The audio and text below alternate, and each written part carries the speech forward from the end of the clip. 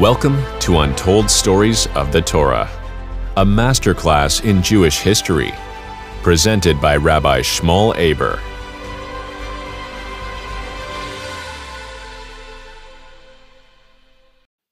Part 2 of the story of Shimshon. So far, Manoach, at the end of the previous podcast, Manoach prays to Hashem. He's very distressed that he hasn't gotten the chance to speak to the angel. And for whatever the reasons were, as we mentioned, Manoach desperately wanted to speak to the angel himself. And so he begs Hashem.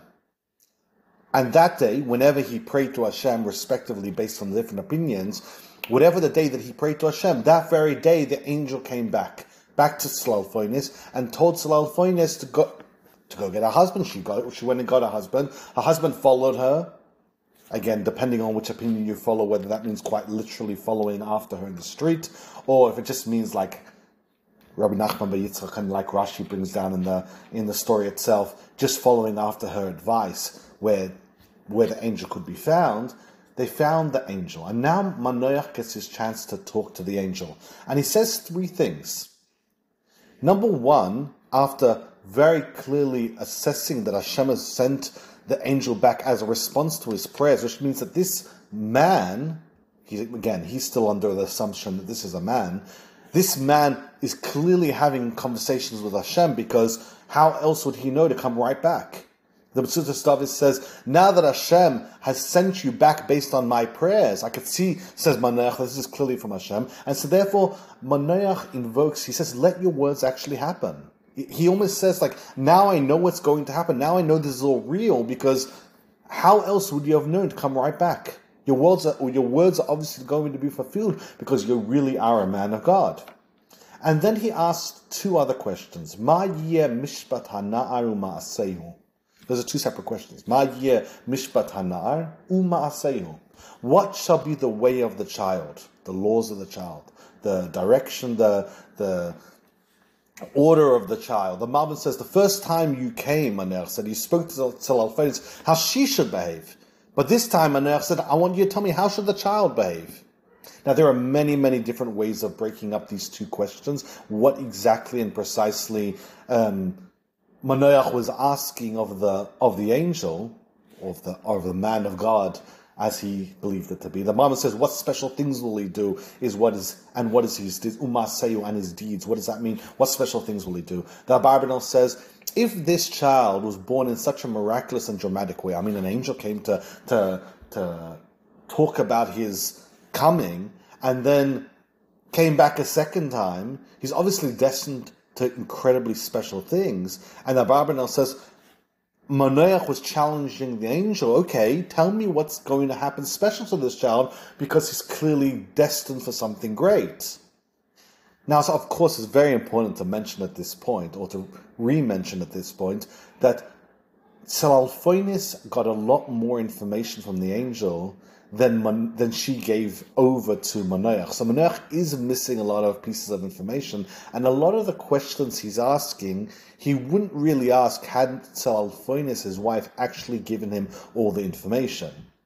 We know that as the reader of the story, but Manoach himself is very much in the dark, because his wife gave him big pieces of information of what the angel said, but not everything. And some of the questions he's asking now, we already know that they've been answered. What's he destined to do? He's supposed to be the one to start to save the Jewish people from the Plishtim. But of course, Manoach doesn't know that. Medrash Rabbah says, Ma yeh mishpat hana'ar u'ma'asehu. The two questions were what type of nazir should the child keep once he's born, and what does Tzalalphonis need to keep while she's pregnant with him? He was very confused. There was a lot of ambiguity when it came to what type of naziros his wife needs to keep and his son needs to keep, and that's, according to many opinions, what bothered Manoach in the first place. What his wife was telling him was so confusing, because he knew the basic principles of Nazir, what makes up a Nazir. One of them, for example, being that not allowed to come in contact with dead. And he was wondering, okay, that obviously doesn't seem to apply. So what else doesn't seem to apply? What does? What doesn't? It was all strange to him. So what does the angel respond? The angel responds, Mikola she'amarti el isha tishamer. Of all that I said to the woman, let her be careful of. She shouldn't eat from anything that comes to the vine, neither wine or strong drinks, nothing unclean. All that I commanded her, she should observe. What you notice is very interesting is the angel didn't really answer the question.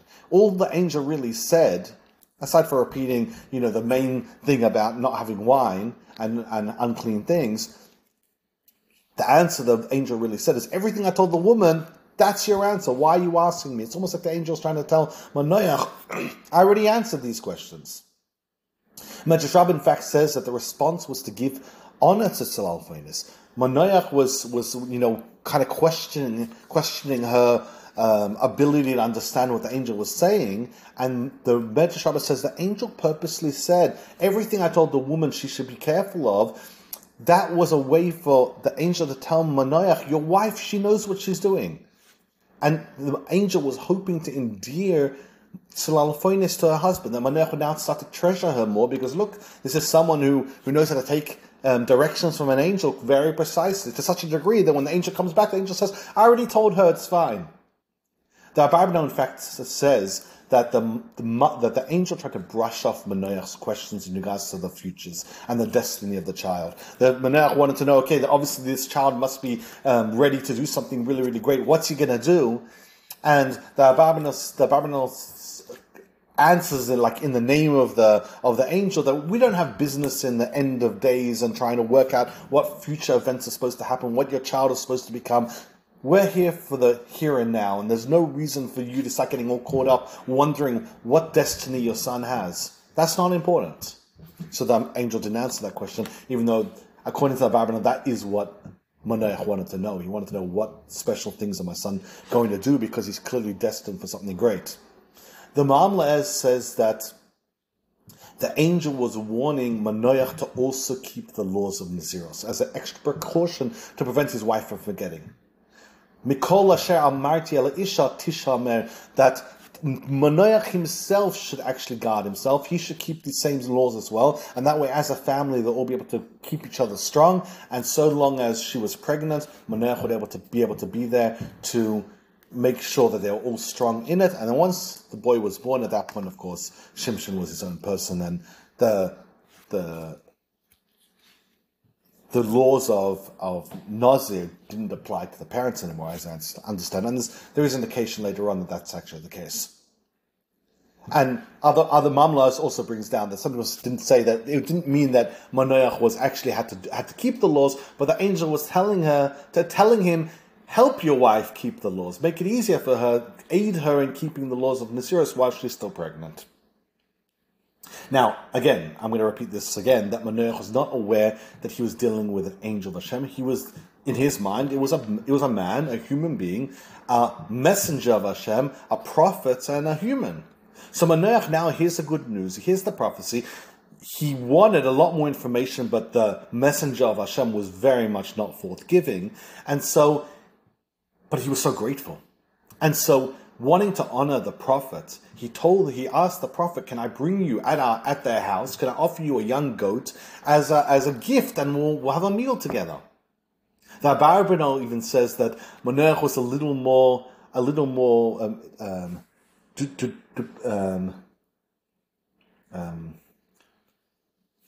manipulative, let's call it, in his invitation, in the hope that he could invite the prophet to his house, give him a nice good meal, and while he's eating and while they're enjoying themselves, he could start to pry him for more information. He needed to get the answers to his questions, and the prophet wasn't being forthcoming, so therefore invite him to a meal, make him very happy, and then hopefully get more information.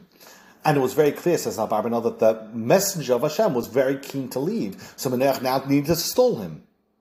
Mamles says Manoach just wanted the merit of providing hospitality for a Torah scholar. As I'm going to mention later on, for a person to reach levels in prophecy, they had to be an incredible human being on so many levels, and of course, being highly steeped in Torah is a baseline requirement, and so therefore Manoach understood this was a great Torah scholar, and therefore he wanted to honor him.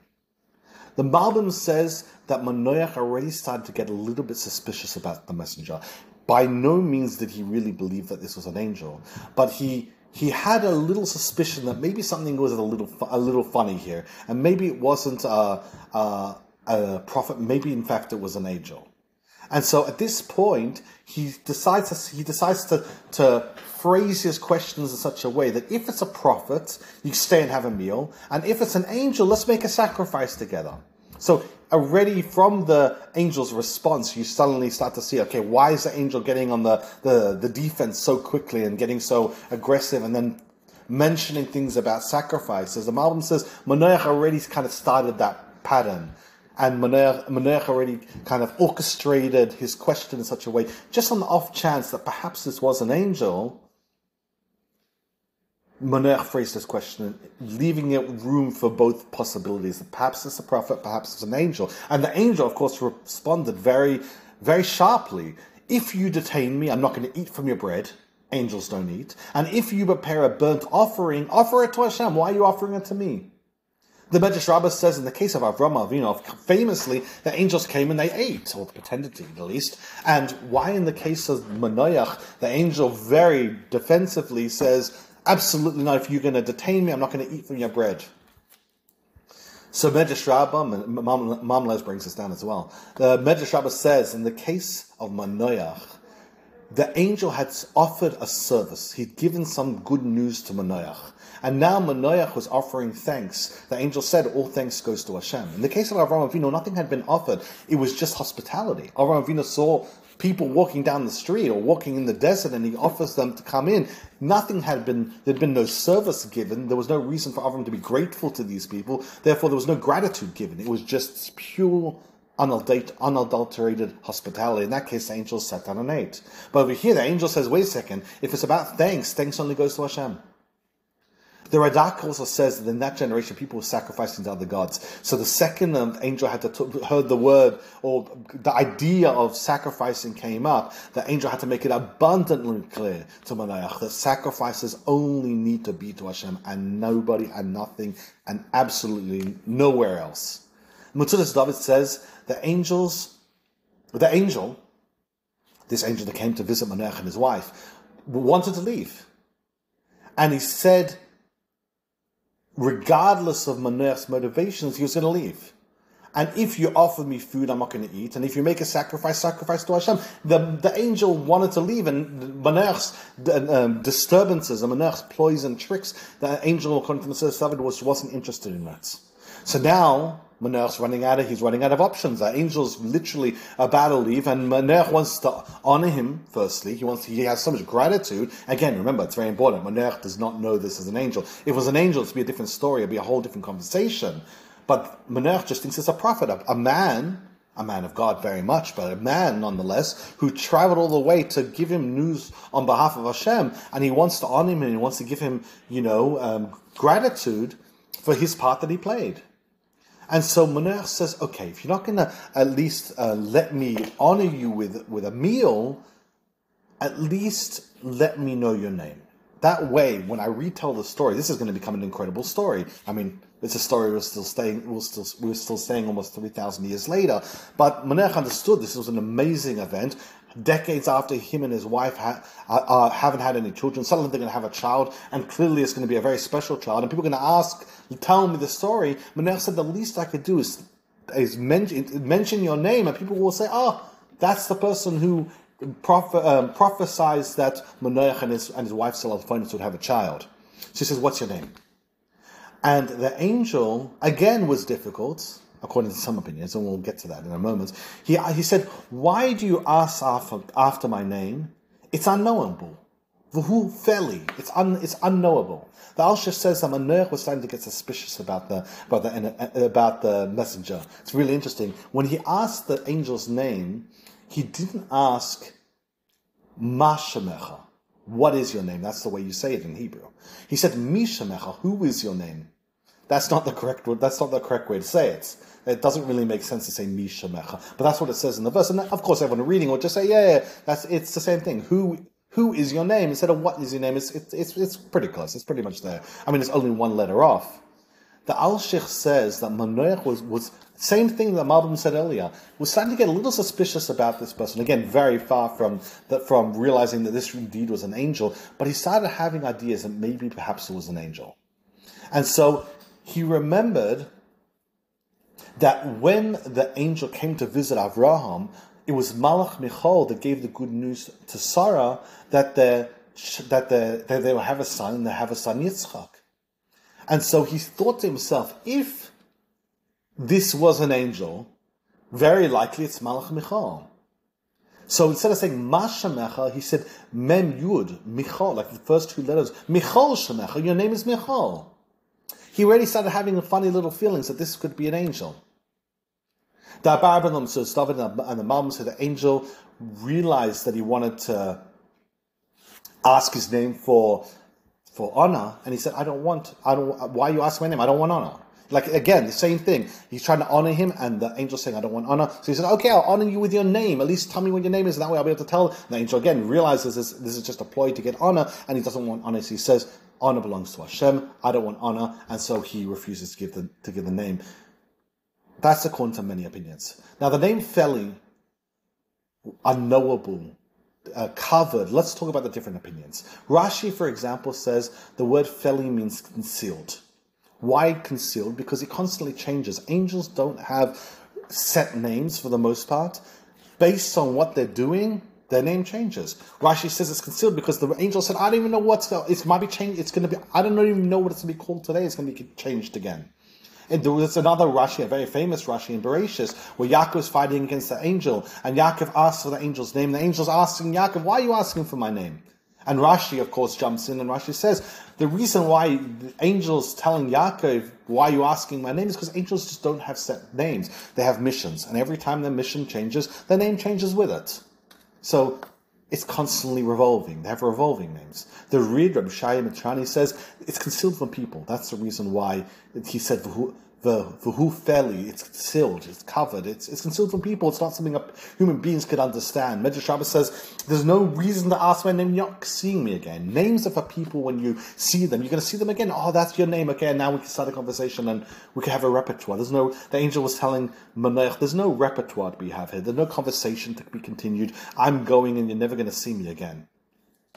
The Metzudas David said it's hidden and it shouldn't be revealed. That's what the angel said. V'hu Feli, why are you asking my name? It's not supposed to be revealed. So why are you asking my name? Malach says that the angel himself was the one to conceal it, seeing that this was going to somehow give credit away from Hashem. The angel said, if that's the objective that I'm concealing, I'm not telling you my name anymore. That's it.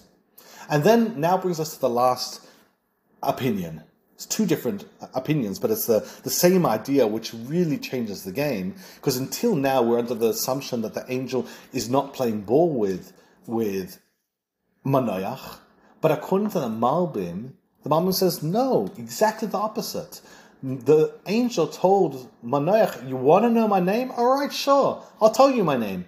V'hu Feli. My name is Feli. When the angel said Feli, it didn't mean concealed and wondrous and all those things. It means that too. But that was the name of the angel. The angel's name is Feli. He did wondrous things, says the Malbim. Therefore his name is wondrous. Feli means wondrous, and that was actually his name. The Malbim brings down another opinion based on Midbar Rabbah, and it says the reason why his name is Feli is because in the pasuk, in the actual verse dealing with making the Nazir vows, the word Feli is used. In fact, the angel is asking Manoach, and now you can reread the verse again. He says, why are you asking after my name? V'hu Feli. The angel's not criticizing Manoach. He's bewildered by Manoach's lack of easy understanding. He says, it's so obvious what my name is. I came here to make your son a Nazir. I invoked Naziros. Open up the book of the Torah that deals with Naziros, and the word Feli is there. There you go. That's obviously my name. So why are you even asking my name? After this, Manoach brings a korban. And he takes a young goat, he takes flour offering, and he offers it up as a rock to Hashem. Manoach saw that the angel wasn't going to prepare the meal that he wanted to prepare for him. Again, still not knowing that this was an angel, or he's not certain that this was an angel. And Yalkut Shimoni says that Manoach was very concerned, because the angel had told him, if you want to offer the goat, offer it to Hashem. So now a prophet had told him, in Manoach's mind, a prophet had told him that he had permission to sacrifice an altar in his house. Now, there were two opinions at that time, whether you were allowed to bring a sacrifice outside of the Mishkan, which was in Shiloh at the time, or whether you are or whether you aren't. Now, Manoach was very concerned that you're not allowed to, but now a prophet comes and tells him, and this is a prophet that he's verified now as a prophet, comes and tells him, you're allowed to do it. Now, the rule is, prophets aren't allowed to break Torah and mitzvahs, absolutely not. It's forbidden. But they are allowed to make one-time exceptions. If they come and they tell a person, I was instructed by God to tell you that you should do such and such one particular time, this particular sin. Most famously, a very similar type of example is Eliyahu Navi. Eliyahu Navi was instructed to bring a sacrifice on Har Carmel, and the Beis Hamikdash existed. This is many years later, and the Beis Hamikdash existed, and he brought a sacrifice on Har Carmel, which is absolutely forbidden, but it was a one-time event. That one-time event exception was absolutely fine because a prophet greenlit it. In this case, Manoach now has been greenlit to make a sacrifice outside of the Mishkan. So even according to the opinion that one isn't allowed to bring a sacrifice during the times of the Mishkan, which isn't as serious as the Beis Hamikdash times, of course, even according to the opinion that it was still forbidden, in this case he's greenlit to do it. He's allowed to do it. So he's now allowed to actually bring this sacrifice. The Malach says, even though the angel or the messenger of God, because we're still going in Manoach's perspective here, said it's permitted, he was still very uncertain. So what did he do? He placed the young goat on the rock. He put the meal offering on the rock, but he didn't actually light the fire. There are other opinions that said they didn't have a fire, but according to Malach, it sounds like he could have arranged a fire, but put the rocks together, whatever it took. But he didn't do that. His rationale that this is a special korban, this is a special sacrifice from God. The fire should come about in a special way. If it doesn't come about, that's my sign that I shouldn't be doing this. And then the angel brings the fire himself. The angel does wondrous things, umafli lasois. Actually, interestingly, according to the opinion, the Malbim says, umafli lasois, Feli was the name of the angel. Feli did wondrous things, which again it fits into the verse really beautifully. And Manoach and his wife looked on as the angel did wondrous things. He basically brought the fire. The angel watching Manoach do the whole sacrifice, but not actually have the fire itself. The Radak, the Abarban, the Stavir, many others that says the Malach did wondrous things. He made fire come from the rock, and it went up, and then to finish off the spectacle, the angel himself went up with the fire. The Abarban says, "Umafli lasos." Feli did what he did. Manoach did his part. Feli did his part, and Manoach and his wife watched on. The Reed says Manoach didn't have a way to make fire come. I mentioned that earlier on. And the Malach stretched out his arm and burnt it. And the Al-Sheikh, very interesting, asked the big elephant question in the room, and that is that Malach had made it so abundantly clear that he didn't want to be a part of the sacrifice, because he didn't want it to be any form of misunderstanding that sacrifices are made to angels. And he said, if you're going to make a sacrifice it to God, you don't need me to be around. In fact, I'd rather not be around at all. And yet, somehow, now he's very much present.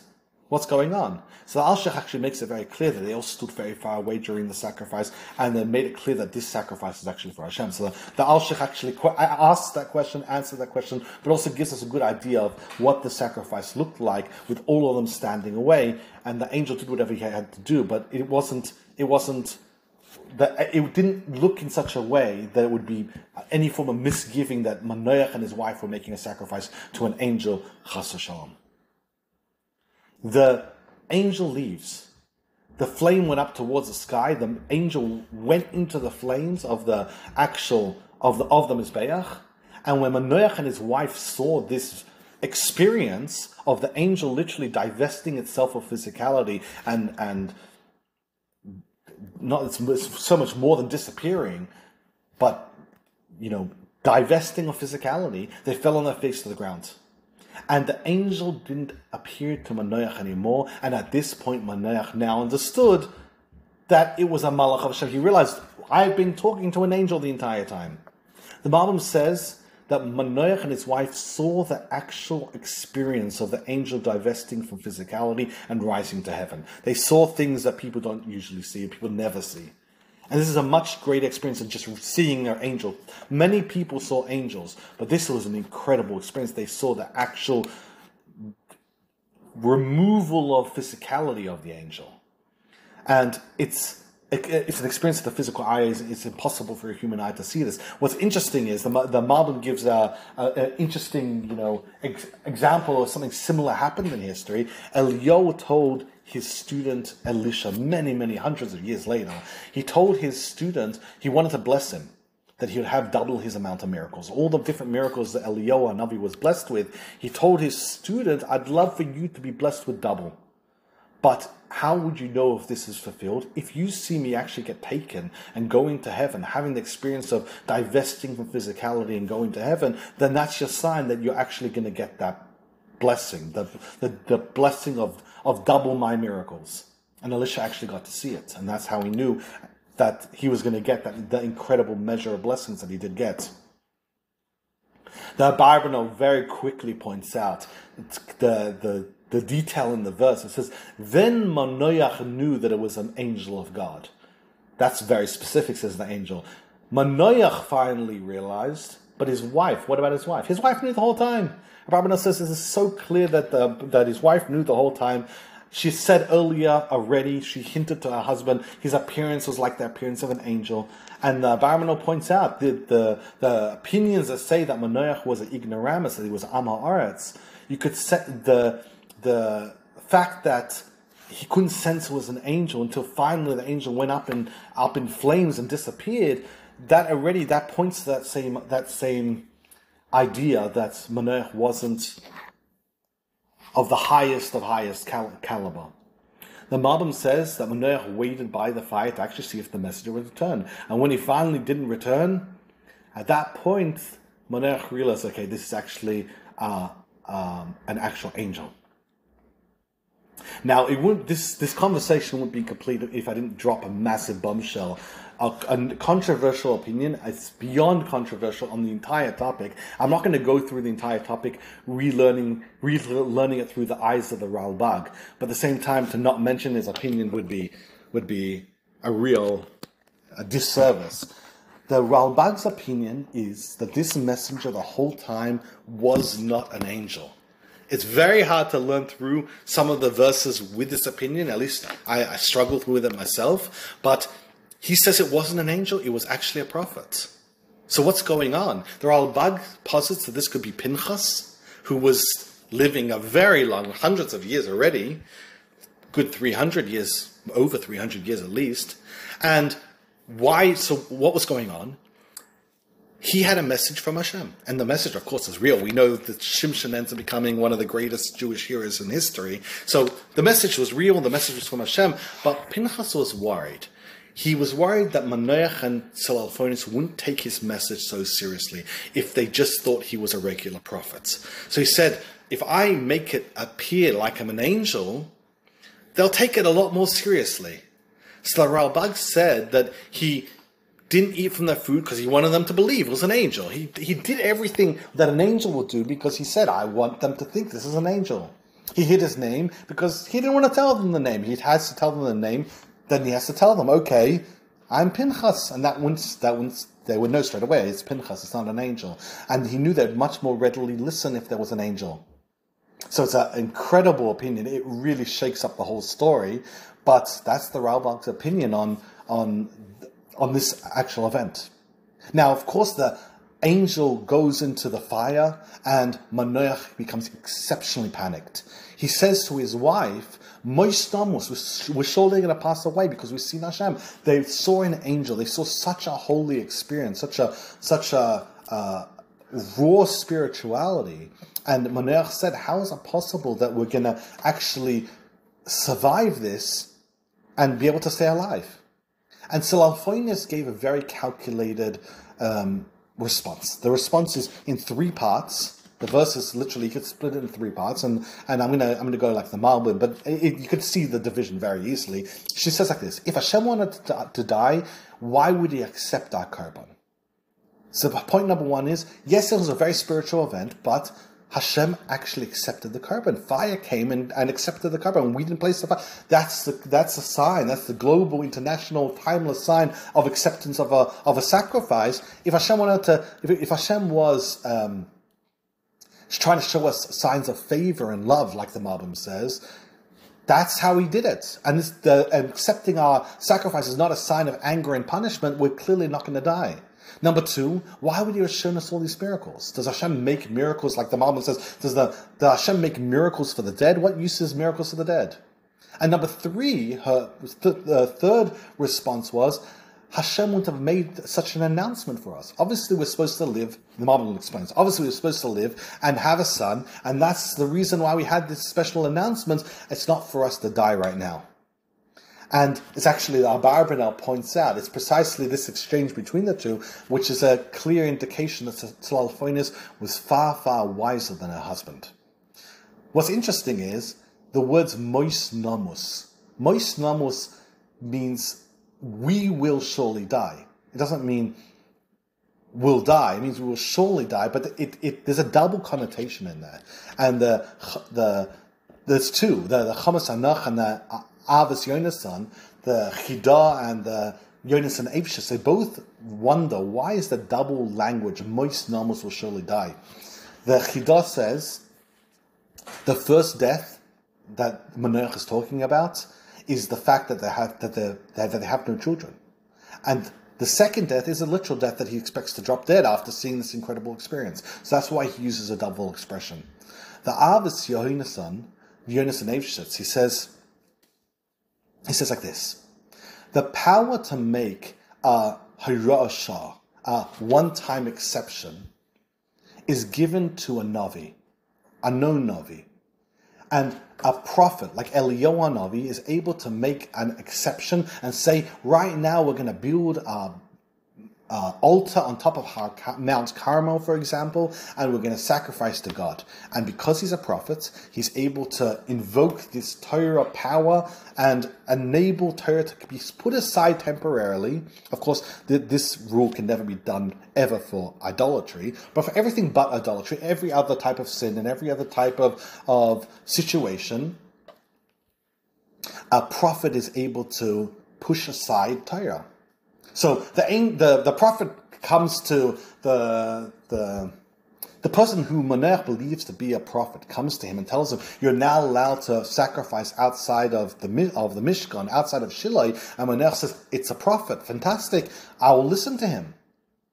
And now suddenly, this prophet goes walking into the fire, disappears and never seen again, and suddenly Manoach realizes this wasn't a prophet, it was an angel. An angel has no jurisdiction to change laws. An angel isn't allowed to change Torah.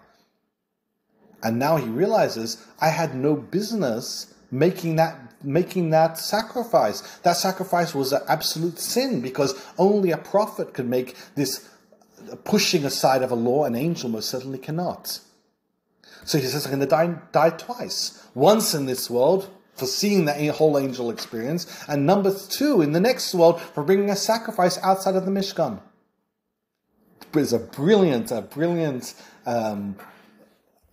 explanation of Avos Yonasan. So, of course, what's the answer? So, her answer is actually the answer to the question. She says that the fact that Hashem accepted the Korban means you don't have to worry about the everlasting death in the next world. Hashem accepted it, which means obviously this was in line, and yes, usually this isn't the way that things work, and there isn't angels that are pushing aside Torah, but in this particular case, Hashem accepted it. If this was something that was outside of the lines of Torah, something in which we have to experience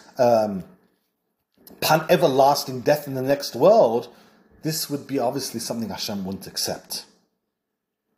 A beautiful note that Shimshon, of course, was born, and we're going to deal with that in the next podcast. In addition to that, after Shimshon was born, Manoach and Tzalalphonis got pregnant again. And this time they had a daughter, and they named her Nashyan. So it's really interesting, a very interesting little tidbit that in addition to Shimshon, who we're going to begin his story in the next podcast, they also had a little baby girl.